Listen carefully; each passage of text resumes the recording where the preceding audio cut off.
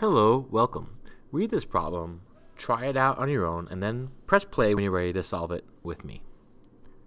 Okay, so in this problem, we're asked to find which statement is not true, so we want to pay attention to that. I often lose track of it. And we're told that there's this one function g of c, which equals 1 minus c squared, and m of c, which is c plus 1.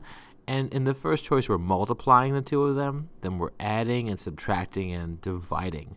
Now here, if I'm trying to solve this problem as fast as possible, multiplication and division might take a little bit more work, but I'm going to test the addition and subtraction first to see if either of them are incorrect.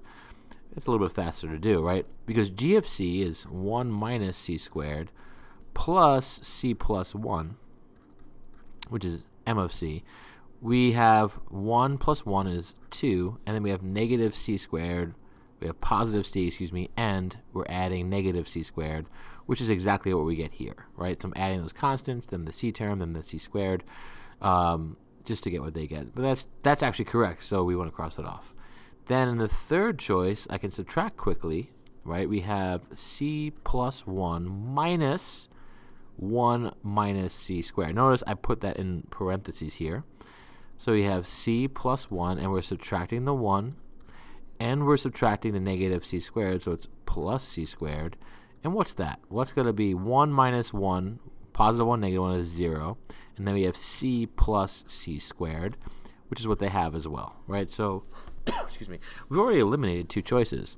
Now, for this one, m of c over g of c, let's write that out. It's c plus 1 over g of c, which is 1 minus c squared. Now, 1 minus c squared, that's the difference of two squares, right? It's going to factor to what?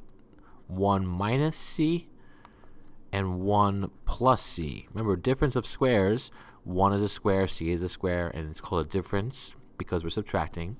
It always factors to 1, the square root of the first term, minus the square root of the second term. So the square root of 1 is 1, c squared is c, and then the square roots added. So the square root subtracted, 1 minus c, and the square roots added 1 plus c. And up here, I'm going to write, instead of c plus 1, 1 plus c. I'm going to say that it's in parentheses. It doesn't really matter, but I want you to see that those cancel. These are the same thing.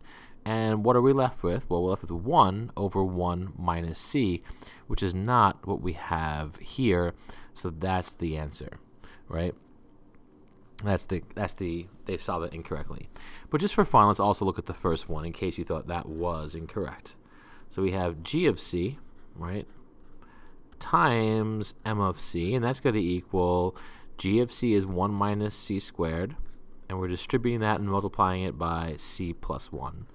So what do we have to do here? Well, we have to multiply 1 times c, which is c, 1 times 1, which is 1, negative c times c, which is negative c cubed, right? We add those two exponents with multiplying. And then negative c squared times 1, which is negative c squared. So we have here 1, and then I'll go up in order of exponents, because that's what I see here, plus c, minus c squared minus c cubed, which is exactly what they have here. That's solved correctly. So we're crossing it off because we're looking for the incorrect choice. All right, hope that helped.